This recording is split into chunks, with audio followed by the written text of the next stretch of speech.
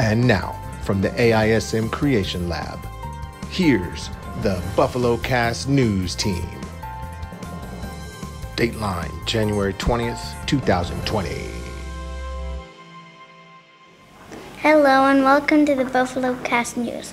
We hope you are enjoying our weekly broadcast so far. Today is Monday, January 20th. My name is Carolina. And my name is Laura. We've got a lot to talk about today, so let's jump right in.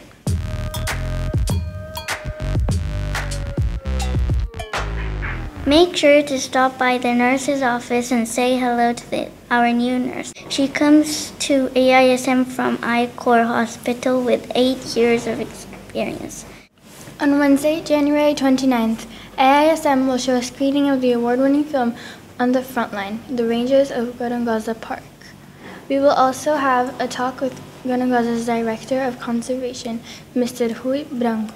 From today until January 24th, our high school seniors will be taking mock exams. If you want to help them get through the day, you can sign up to bring them healthy snacks in the bulletin.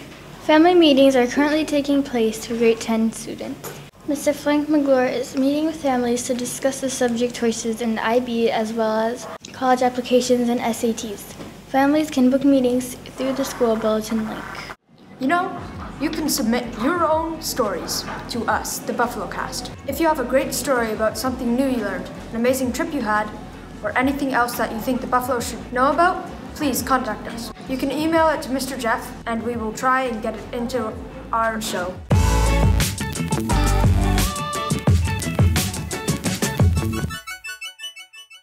Today's feature story comes from our own grade 6 learner, Laura. Laura, you and your classmates went on a trip Friday. Can you tell us about it? Thanks, Carolina.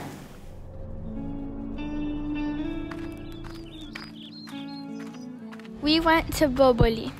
It was a rural area. It had a big tree in the middle, had concrete benches around it.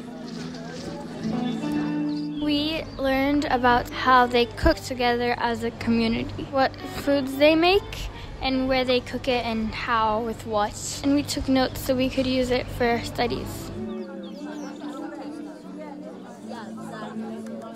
They made shima and roasted peanuts. They also made rice and spinach.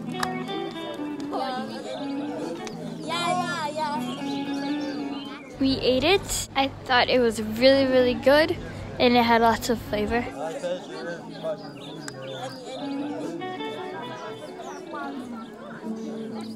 And they danced and sang for us. I learned a lot about the culture of Mozambican people.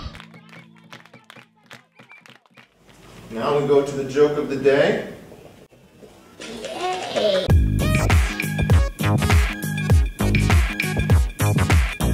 Why don't ants get sick?